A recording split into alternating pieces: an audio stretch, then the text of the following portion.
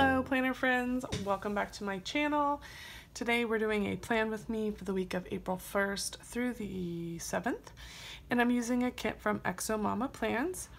The kit is called Planner Beauty, and I ordered this kit about a year ago, so I do not know if it's available in her shop, but I highly recommend her shop. Her shop is a ready-to-ship shop, so your orders come really quickly even though she's in Hawaii. When I ordered this kit a year ago, I did use it. I did order 2 pages of the full boxes so that I could reuse what was left over from the kit. So let me show you what I'm going to be working with today. So obviously, as you can see, my full boxes are here, and a couple quarter boxes are on the side. I have a few headers to work with, and some boxes and some flags, some checklists, and some boxes are left on this page. I have some headers here and some flags, and then some functionals are left over as well. Sometimes with our kits you can get quite a few spreads out of them, so I try and order extra full boxes so that I can reuse most of the kit again. But because I've already used this kit, I already used the date covers and the bottom washi, so I'm going to have to get creative and pull in washi from my stash. Today I'll be using Simply Gilded washi and washi from Michaels. So I'm going to white out the bottom with my whiteout pen and decorate that up, and then I'm going to fill in the rest with what's going on for the week. I do plan on fast forwarding the video. If you have any questions or comments, please leave them down below. I hope you enjoy the music, and I will tag any additional stickers from any shops that I use, as well as the shop where I got this kit. If you liked the video, give it a thumbs up. Make sure you like, comment, and subscribe, of course, and I will see you at the end of my video. All right, bye guys.